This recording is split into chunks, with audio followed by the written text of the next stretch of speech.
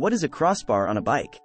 A crossbar is a horizontal bar positioned between the handlebars and the seat of a bike, where the majority of the cyclist's weight usually sits. But some women's bikes do not have a crossbar. It is important for anyone who is a beginner in biking to know exactly what is a crossbar, why it is important, and what it does. Many women's bikes have dropped crossbars because of some reasons.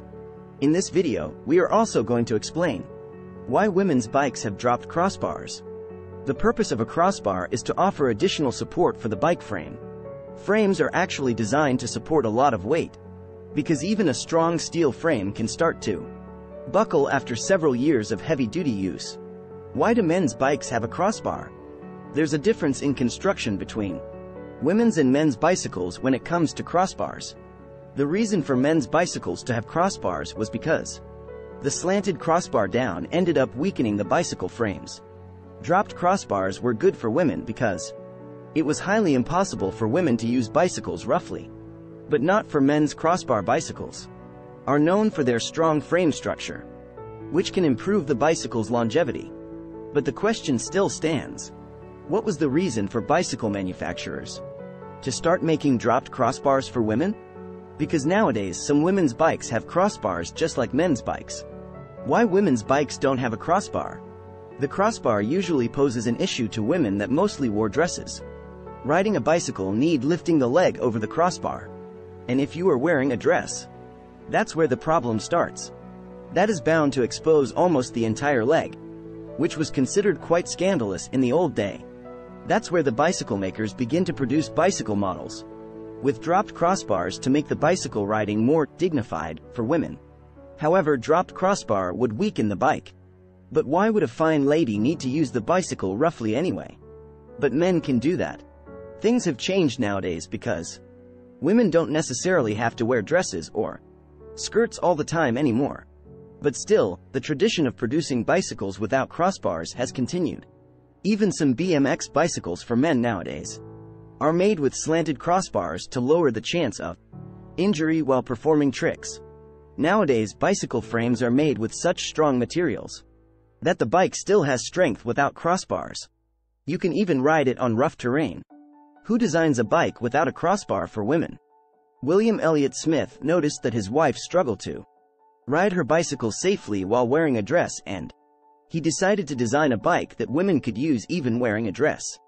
Women almost only wore dresses, very full skirts, and petticoats, which was highly impractical when faced with a horizontal bar between the handlebars and the saddle.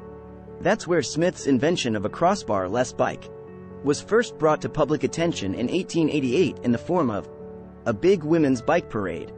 A man named Herbert Sumner Owen also manufactured his own women's bicycles without crossbars. Since the late 19th century, bikes without crossbars were built for women. In order to accommodate women's skirts, it was easy for them to get on and off the bike. Why are women's bikes different from men's? There's a big difference between men's and women's bicycles. This is because women typically have wider pelvic bones than men.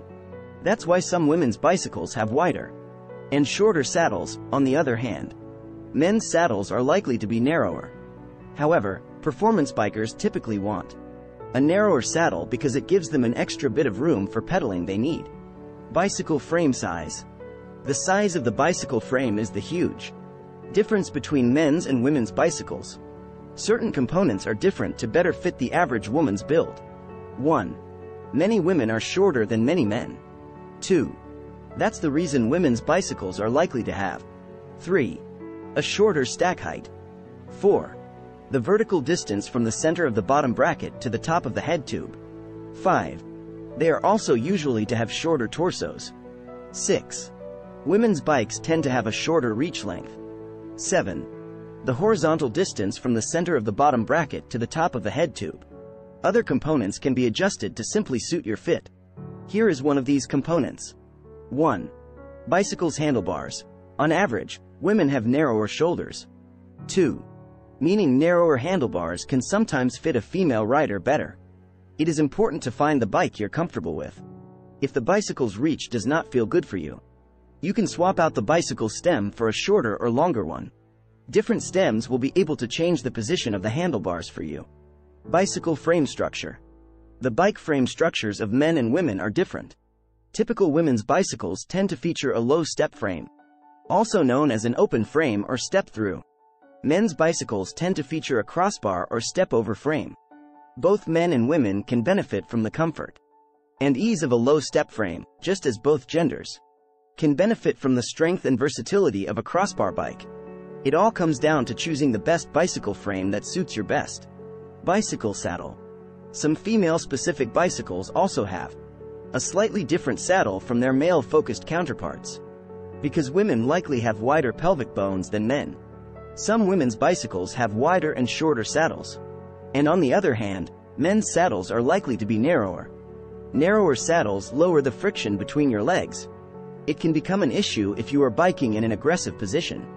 Bicycle saddles are a simple component to swap out if the bicycle you truly like does not have quite a good saddle or your riding position changes. You can easily switch it out for something more suited to your needs. Bicycle suspension. We can rise the suspension difference between men's and women's bikes, but is not something you can stress about when you are shopping for a bicycle, because men's and women's bicycles usually have a similar suspension setup. However, it's something you might have to adjust to fit your weight. Adjusting your bicycle suspension is super simple. You can also do it at home. But if you have any issues, you can go down to your local bicycle shop to get some help with it. Bicycle style. The difference between men's and women's bicycle styles and colors is important, of course. Women's bicycles are likely to include brighter color options, along with extra features like wicker baskets. And on the other hand, men's bicycles usually stick to more neutral colors. However, these aesthetic differences are becoming increasingly less marked, because many bicycles nowadays are being considered unisex, both in style and structure. What is the middle bar on a bike called? It's called a riser bar, which is a type of handlebar with a U shape in the middle. However, some riser bars have a very shallow U shape, like on most MTBs, mountain bikes, and hybrid bicycles. However, some have a very deep U shape, like on most retro-style cruiser bicycles. What is the top bar on a bicycle called? The top tube is called a crossbar, and it's the one you step over to ride the bicycle. Usually, it runs parallel to the floor, but it may be slightly angled. However, some bicycles have very steeply angled or no top tubes to make it simpler to get on and off the bicycle. Conclusion. In conclusion, nowadays it doesn't matter whether you are men or a woman. You can ride a bicycle that has a crossbar or dropped crossbar design. The choice is yours.